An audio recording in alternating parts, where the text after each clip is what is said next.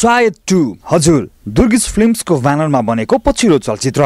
त्यसो त दुर्गिज फिल्म्सबाट बनेका चलचित्रहरू सबै नै सफल भएका छन् र दर्शकहरूले यो ब्यानरका चलचित्रहरू कुरेर समेत बस्ने गरेका छन्। सायद, होस्टेल अनि होस्टेल रिटर्न्स दुर्गिज फिल्म्सले यसअघि निर्माण गरेका सफल चलचित्रहरू हुन्। जे होस्, चलचित्र आगामी असार 30 गतेबाट नेपालमा प्रदर्शन हुने भएको छ। त्यसअघि चलचित्र विदेशका थुप्रै देशहरूमा देखाइने समेत छ। चलचित्रको जापानका थुप्रै शहरहरूमा सो हुने जानकारी चलचित्रका निर्माता सुनिल रावलले गराएका छन्। त्यसो त सुनिलका अनुसार उनी एक व्यापारी हुन् जो व्यापार गर्न चलचित्र निर्माणमा आएका हुन् रे। तर व्यापार सँगसँगै सामाजिक उत्तरदायित्व समेत सुनिललाई थाहा छ। उनले हालसालै एउटा उद्घोष समेत गरेका छन्। त्यो के हो भने रङ्ग पत्रकार आरके सुवेदीलाई सम्मान गर्ने हो। विश्वको सर्वोच्च शिखर सगरमाथाको बेस क्याम्पमा अवार्ड आयोजना गरी गिनिज बुक अफ ओल्ड रेकर्डमा नाम लेखाउन सफल आरकेलाई सुनिलले नगद रु 1 लाख सहित सम्मान गर्ने भएका छन्। आरकेको निस्वार्थ भावना सहित काम गर्ने शैलीका कारण सम्मान गर्न लागि सुनिलले बताए। मलाई के लाग्यो भने जस्तो त्यो स्वयं त्यो प्रोग्राममा म आफै पनि गएको थिएँ र जस्तो हामीले 14 दिन 10-10 12-12 घण्टा हिँडेर दुःख गरेर त्यति माथि पुगेर चाहिँ हामीले त्यो प्रोग्राम पनि गर्यौं र आरके सुवेदीले जुन किसिमले वान म्यान आर्मी भएर चाहिँ एउटा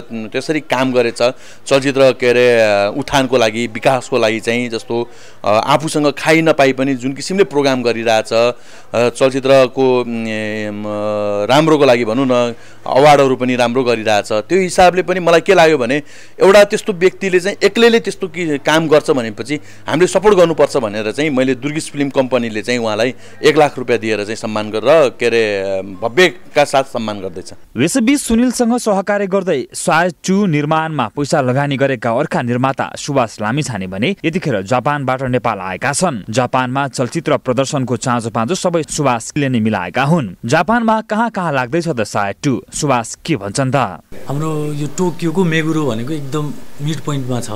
मेगुरोको त्यो कुमिन सेन्टर भन्छ त्यो जापानमा हैन, त्यसको लगभग 500 जना जति हल छ। त्यो हलको लागि ओसाका छ हाम्रो, अनि नागोया छ, अनि त्यसपछि हामीले अब ओकिनावा पनि ट्राई गरिरहेछ। तर त्यहाँ नेपाली धेरै छैन है।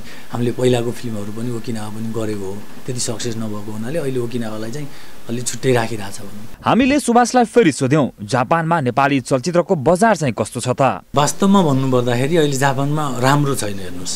त्यसको लागि नै हामी लागि परिरहेछ होइन। किन अब नेपाली फिल्म यति राम्रो बनिरहेछ अहिले भने किन नेपालमा मात्रै सीमित गर्ने त्यो फिल्मलाई?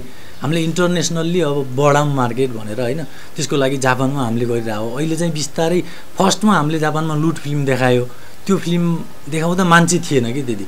अहिले बिस्तारै फिल्म देखाउँदै जाँदाखेरि अहिले बढिरहेछ, मार्केट एकदम राम्रो हुँदै गइरहेछ अहिले। सुभाष जापानमा व्यवसाय गर्दै आइरहेका छन्। त्यसो त चलचित्रबाट भन्दा उनको आफ्नो व्यवसायबाट उनलाई धेरै फाइदा हुन्थ्यो होला। आखिर किन चलचित्र निर्माण गर्नु पर्यो त सुभाषलाई? त्यो अवश्य जापानमा बढी छ होइन, तर के छ भने हामी नेपाली हो, नेपाललाई माया गर्नुपर्छ। अब नेपाली फिल्म इन्डस्ट्रीमा यस्तो राम्रो कलाकारहरू छ, राम्रो फिल्म बनिरहेछ, हामीले थोरै लगानी गरेर यो इन्डस्ट्री चाहिँ माथि बढ्छ भने हामीले किन लेभल अप नगर्ने यसलाई भन्ने सोचले गर्दाखेरि हामीलाई नै प्रफिट होस् र इन्डस्ट्री पनि माथि जाओस्, फिल्म पनि राम्रो बनोस्, दर्शकहरू पनि सेटिस्फाई होस् भन्ने तरिकाले लगानी गरेको हो। सुनिल रावलसँगको सहकार्यका विषयमा भने सुभाषले यसो भने, म त जापानमा बिजनेस गरिरहेको थिएँ, उहाँको बारेमा चाहिँ न्युजमा हेरिरहन्थेँ। अब नेपाली सिनेमामा मलाई त्यति इन्ट्रेस्ट पनि थिएन खास भन्दा पहिला।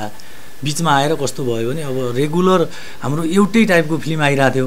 उहाँले जब सायद ल्याउनु भयो नि, त्यो सायद ल्याएपछि सायद फिल्म हेरेर मलाई एकदम रमाइलो लाग्यो कि त्यो टाइममा त्यो फिल्म एकदम मन पर्यो मलाई। अनि त्यसपछि उहाँसँग हाम्रो कन्ट्याक्ट हुन थाल्यो। त्यसपछि अनि उहाँले होस्टेल लिएर जापान जानुभयो, होस्टेल हेऱ्यो, एकदम मजा लाग्यो फिल्म हेरेर होइन। एकदम राम्रो फिल्म बने रहेछ नेपाल फिल्म इन्डस्ट्रीमा, यतिको फिल्म अब बन्यो भनेपछि अनि उहाँको बारेमा स्टडी गरेर अनि उहाँसँग सल्लाह गरेर ल हामी पार्टनरसिपमा गरौँ न त भनेर अनि त्यसपछि अगाडि बढ्न थाल्यो।